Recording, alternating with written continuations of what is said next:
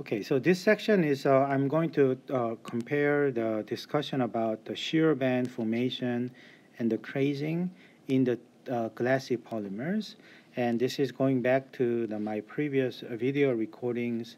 I was going to talk to you about the macroscopic stress strain curve and trying to show you where's the yield points and how and so on. But this time I am going to discuss more onto the microscopic behavior, and one is called the shear yielding or shear band. The other is a crazing for the particularly the which is the ultimate property, the fracture of the polymer. And this chapters actually explain this, but there's some information that I want to update it. So this is that slide that I use for actually job interview when I interview at RPI in year 1999, right? Okay, so this is a large strain mechanical property, right? Large strain mechanical property, what that means is you want to see that essentially something that related to the fracture mechanics. And we want to have a better idea about molecular perspective. And then there are two mechanisms. One is what they call the crazing. The other one is shear band formation, or they also call the shear deformation zone.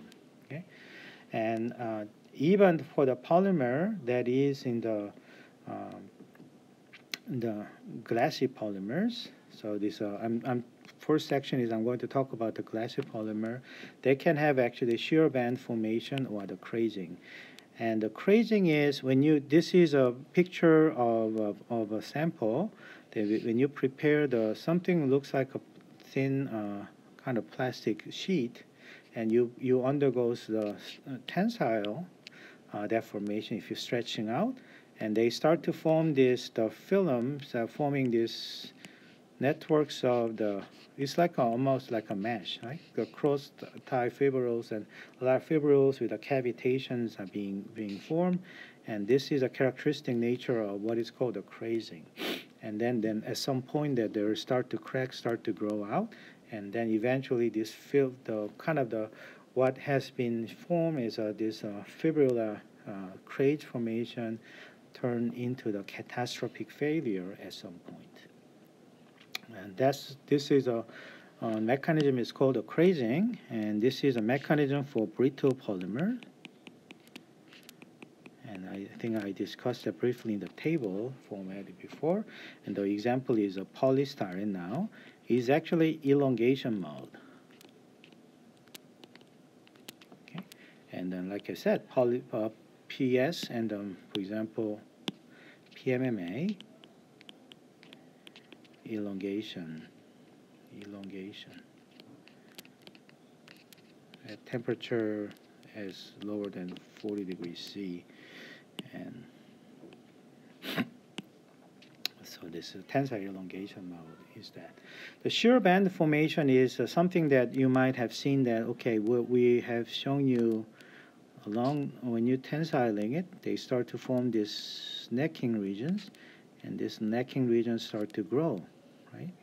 And if you're looking at this formation of the necking, it is actually, if you're looking at from the side view of those, they are essentially, when this bar-like sample is being stretched out, they are developing something 45-degree angle of succession of 45-degree angle of slip plane. So this is a shear slip plane. Okay, this is a slip plane. 45-degree slip plane,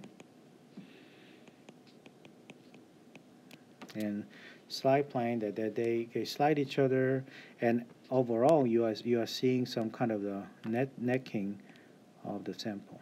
Okay, the reason is because what you actually have generated over there is just a cascade of the slip plane for 45 degrees along the tensile direction. That's essentially a maximum stress plane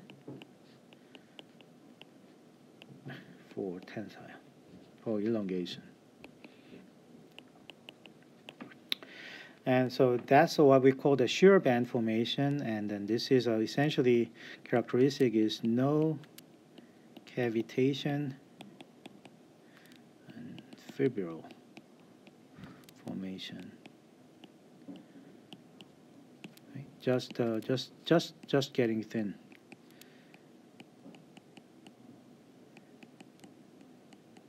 Thinner, right?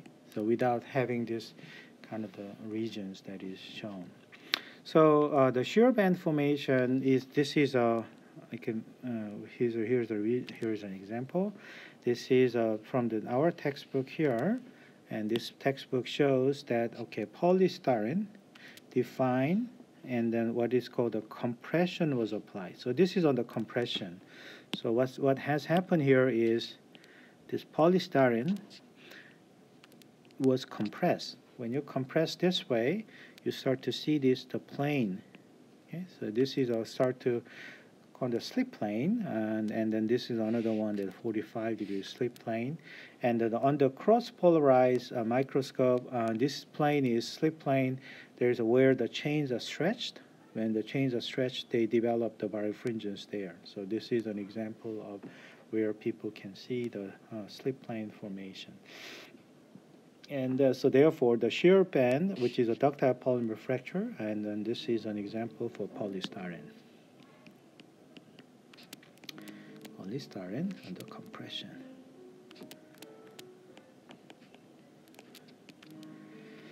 And also, the crazing is in the other way, where you can see this not 45 degrees. When you have a polystyrene now, but now this time, it was doing on the tensile.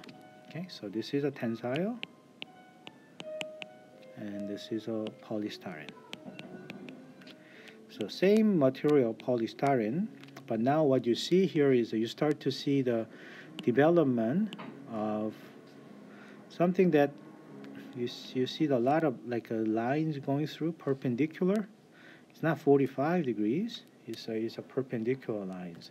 So this is the same representation as I shown up here. When you stretch out a tensile, these lines are being formed. It's going to be formed here and there.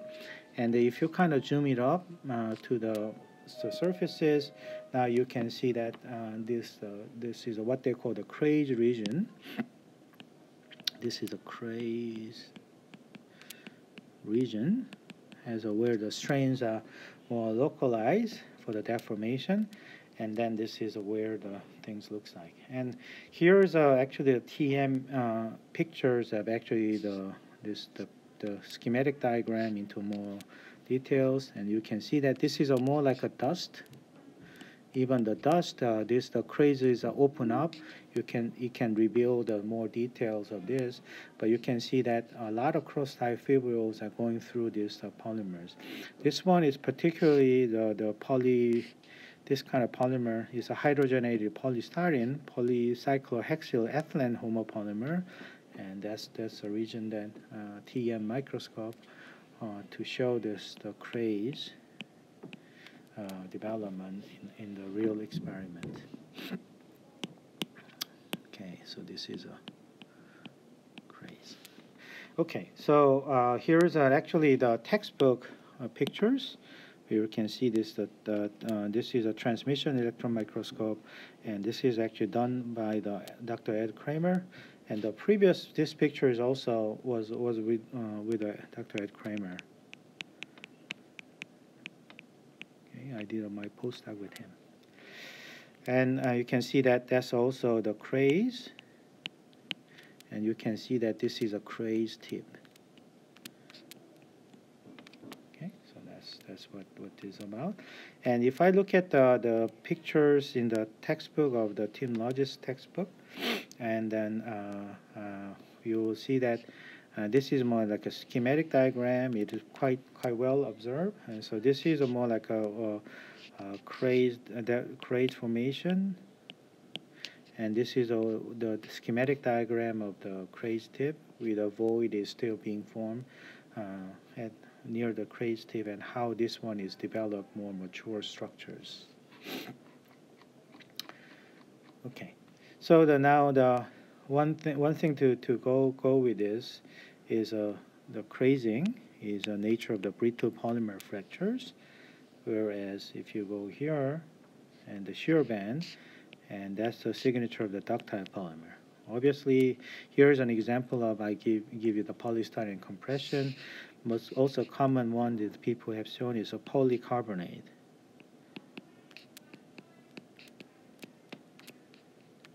And the tension mode. Okay, so if you have a polycarbonate doing the tension, you can see that development of the slipping plane, that is the 45. So a lot of slipping plane that you see. Eventually this slipping plane turns out to be the development of localization, is a development to the necking of the polycarbonate. And that is a signature of some material that is ductile / tough. Okay, so that's a two different molecular mechanism. Okay,